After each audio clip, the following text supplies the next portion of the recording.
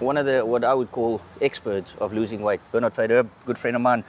Bernie, thanks for coming and chatting to us. I know it's race day. You've taken off a bit of weight. It's an odd subject, obviously, Aldo taking off the weight on Charles Dickens. I've said if the horse had 51, I'd flip and try and ride the horse, obviously.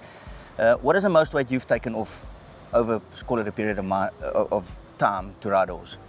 When I was riding river jetés overseas, and a few of those horses when they were traveling, they carried also 55 kilos. It took me 6 weeks of dieting and proper training. And Bernard, your diets, I mean, is it any specific thing? Do you change those diets when it's your daily routine, or when those horses come about? Do you change your diet? Well, my way of dieting's changed a bit as time has evolved, and I've done different things that works for me. I think for me now it works the best is fasting. I fast, so I'll do a fast for like 18 hours and then eat again for a day and then fast again for 24 hours. So fasting works really well for me. I think we've heard of Garth Puller losing the weight to ride that one horse in the July, and he was just eating rice. But as you said, times have evolved and you've tried numerous diets. So you say that fasting now is the best for you, and when you get older the metabolism slows down, exercise you have to pick up? Well, it's a touchy subject. Some people say you have to work hard in the gym and all of that, and what I learned traveling, it's a lot of the European jockeys especially, they don't really gym a lot. What they do is they ride a lot of work, and obviously they ride quite a lot of races, and they walk. They do like 2-hour walks every single day, fast walking, because for someone like me especially, that's really on the limit. If I train too hard, I end up putting on muscle.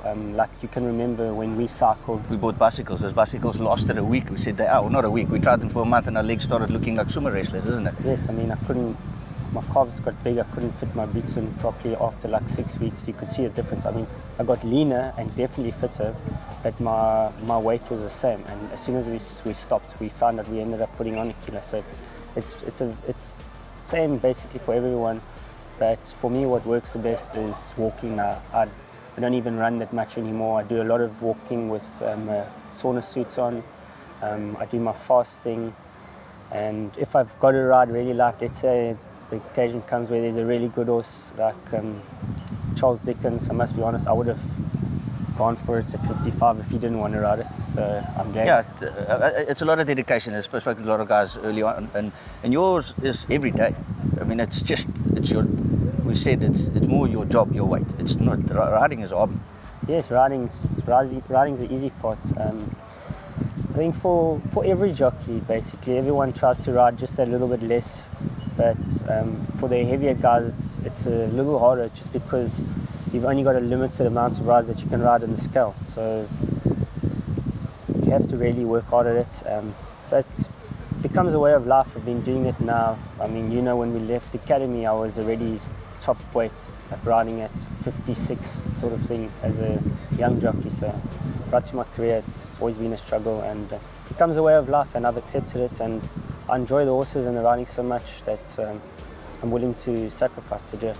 Now, Bernard, mine has changed in a couple of months. As you can see, I had bacon and eggs this morning. I put it down, I was like, geez, this doesn't normally, or never used to happen. So we used to have a little egg at breakfast, and that's what you lived on for the rest of the day until you have dinner tonight. It's a little bit scary, but it's a jockey's life, and people out there don't really know it.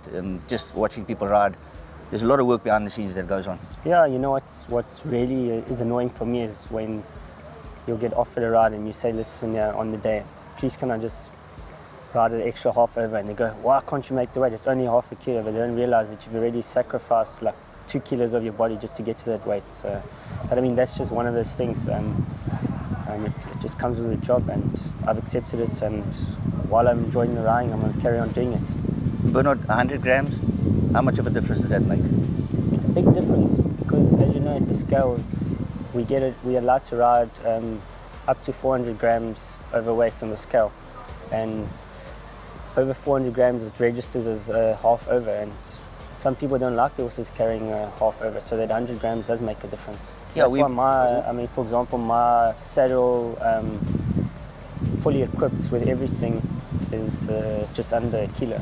I've Yep. got it as light as it can be, and I think most of the international guys now are very lucky that our equipment's improved a lot, and all my equipment together is probably 900 grams. Yeah, that's crazy. Yeah. Like you say, we've begged at the scale for 100 grams. Unfortunately, you've tried. You can only push a lemon as much. There's nothing else to come. But unfortunately, merit rating system, people, the horses pick up a penalty and things like that.